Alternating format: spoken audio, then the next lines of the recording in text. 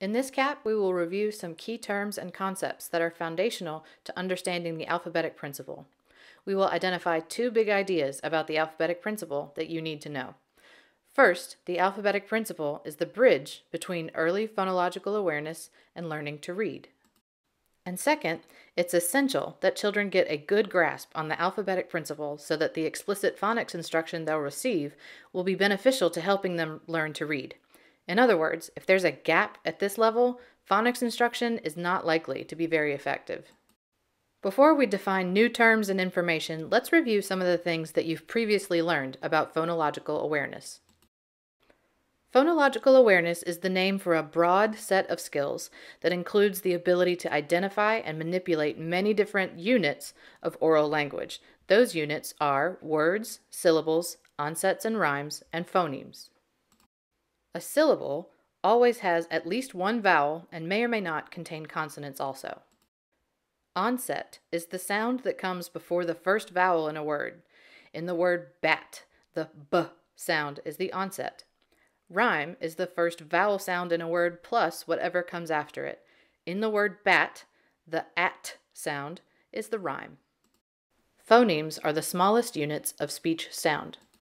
Phonemic awareness is the specific skill that involves the ability to pick out and manipulate individual phonemes in words. Now that we've finished our review, let's go over some new information. The terms that we'll define are alphabetic principle, graphemes, mapping, and phonics. First up is the definition for the alphabetic principle. The alphabetic principle is knowing that speech sounds and letters link to one another. Here is an example. Imagine asking a young child this question. If the child can correctly make the sound when asked what sound the letter R makes, then he or she has probably grasped the alphabetic principle. But the alphabetic principle has to be understood in both directions, not just letters to sounds, but also sounds to letters. So if you ask the child which letter sounds like G as in girl, he or she should be able to name or point to the letter G. Next, graphemes. You may recall this term from earlier content. Graphemes are printed or visual symbols that represent phonemes. Letters in the English alphabet are graphemes. Mapping is the ability to accurately match phonemes to graphemes. This skill is also called phoneme-grapheme correspondence. The reason that graphemes are so important in the alphabetic principle is the concept of mapping. The 44 phonemes or sounds in English map onto the 26 graphemes or letters or combinations of letters in the English alphabet. Here's a visual representation of what we mean by mapping phonemes onto graphemes. On the top row, you see sound wave patterns for each phoneme in the word brick. Then in the second row, there's a grapheme connected to each of those phonemes. If we spell the word brick phonetically, this is what it looks like. Finally, in the third row, we've connected both phonemes and graphemes onto the letters that actually spell the word brick. Notice that we use the letter C in the spelling of the word brick, but phonetically, this word uses an ending consonant blend, and only the k sound is pronounced. Once children understand how to do this, and can begin to associate phonemes with the correct graphemes, they are mastering the alphabetic principle. The last term that we'll define in this video is phonics. This term refers to a teaching method that helps students relate spoken sounds to written symbols, or phonemes to graphemes. In other words, teaching phonics means teaching letter-sound relationships.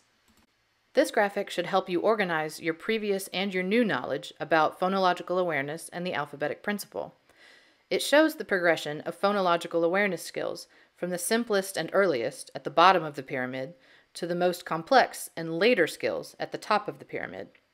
Remember that although this sequence occurs in most children, the time that a child spends in any one skill area before progressing to the next will vary greatly from child to child.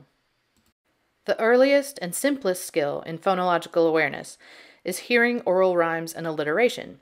This occurs early on in the child's language acquisition and development. As the child's oral language develops further and his or her phonological awareness expands, the skills that he or she acquires become more complex. When the child can identify phonemes and match them to letters, aka the alphabetic principle, then he or she is likely ready for phonics instruction. Now let's review what we've covered in this video. We provided definitions and examples for these terms: alphabetic principle, graphemes, mapping, and phonics. Remember these two big ideas about the alphabetic principle and its role in the development of phonological awareness.